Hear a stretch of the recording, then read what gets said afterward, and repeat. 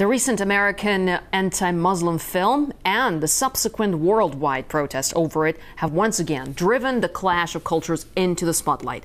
Now, New Yorkers are being pushed to take sides in the conflict between Muslims and Israel. RT's Anastasia Churkina is there to find out what locals think.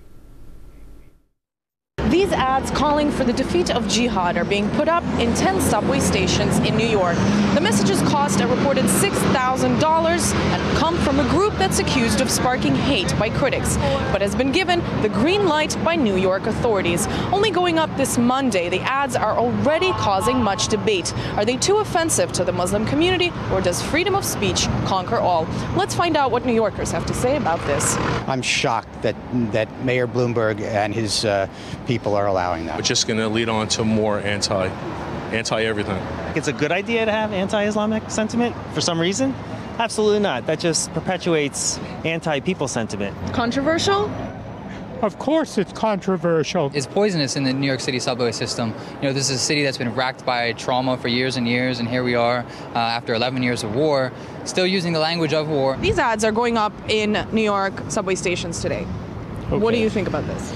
Well, I support Israel, the safety and peace and security of Israel. I'm not for hate speech, but at the same time, we have a First Amendment. Is there really a very fine line between freedom of speech and offending somebody? There's freedom of speech, but there's also freedom of religion. So you have to walk a fine line. Shouldn't be anti-Muslim, but people still should be aware of what they're doing. The anti-Muslim ads are popping up at a time when protests continue raging in the Middle East over a film depicting the Prophet Muhammad. So should New York officials have considered not just the substance, but also the timing of this campaign?